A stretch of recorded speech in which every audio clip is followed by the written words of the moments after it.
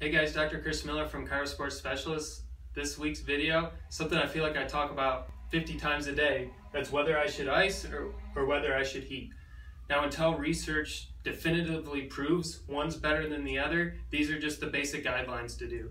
So for ice, what we recommend, either an ice pack, ice bag of peas, or if you don't have that, or if you're on the run, BioFreeze works really well.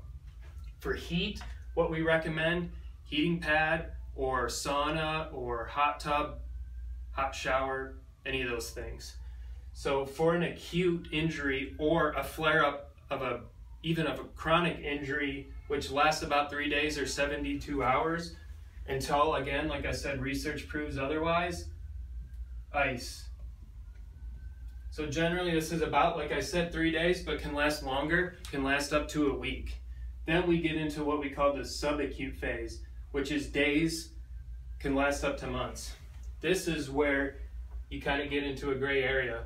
Whether I heat, whether I ice, well, this is what we like to do.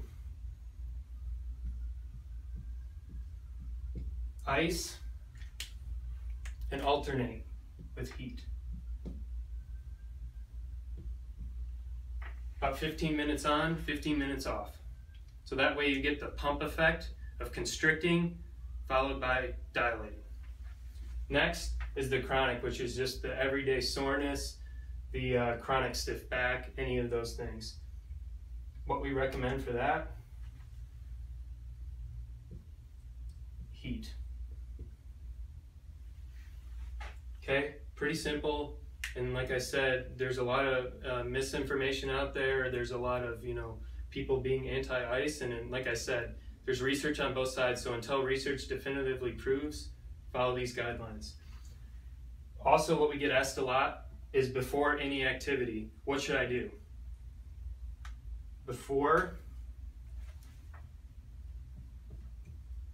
always heat, because you want to warm it up. Whether, like I said, hot shower, hot tub, sauna, or even a heating pad.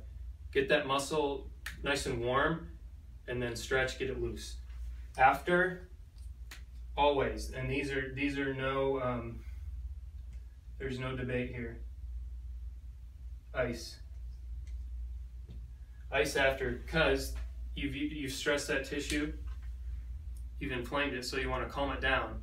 You ask the PGA Tour guys when they go weeks of playing day after day after day, workouts, golf, practice, all that, the thing that keeps them going is their ice, their cryotherapy, cold plunge, all that stuff.